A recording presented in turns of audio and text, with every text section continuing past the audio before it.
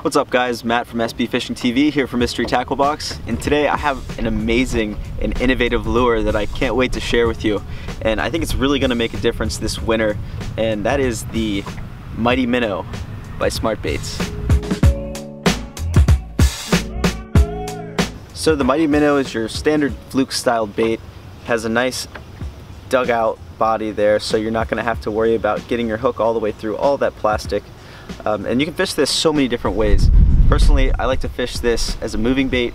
I like to throw it on a chatterbait with no skirt and just fish it like that. But you can throw it on a standard fluke rig, you can drop shot it, you can throw it on a swim jig head, you can use it as a swim jig trailer, as a regular jig trailer, you can Texas rig it. There are really endless possibilities in how you fish a fluke style bait like this.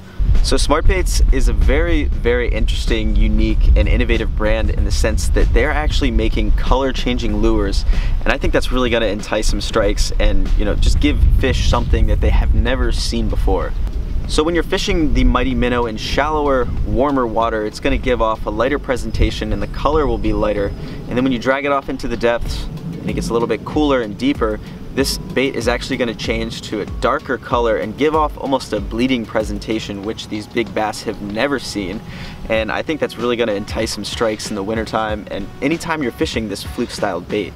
So as I was saying earlier, you can fish this bait pretty much all year long, but as winter is coming up, this is where this thing really stands out for me. I like to throw this as a spinnerbait trailer. I like to throw it on a drop shot, on a chatterbait such as this. And there's so many different ways that you can truly fish a fluke style bait like this Mighty Minnow. And in the wintertime, I would suggest start fishing this in deeper points, you know, whether you're drop shotting it if the water's clean, or you want to slow roll it on a big spinnerbait trailer or a chatterbait such as this.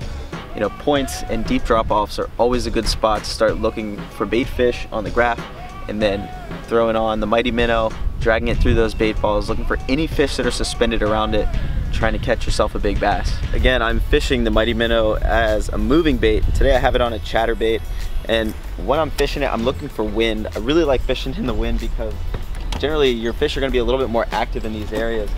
So I'll get on a bank that I can find that's nice and windblown, or whether I'm fishing a point or a deep drop off, I always like to look for the wind. And I'm going to experiment with the retrieve. So sometimes I'll slow roll it and just let it go right on the bottom and tick off of any sort of cover. Other times I'll be reeling it really erratically and giving the rod a ton of pops. You just really want to let the fish tell you what they want.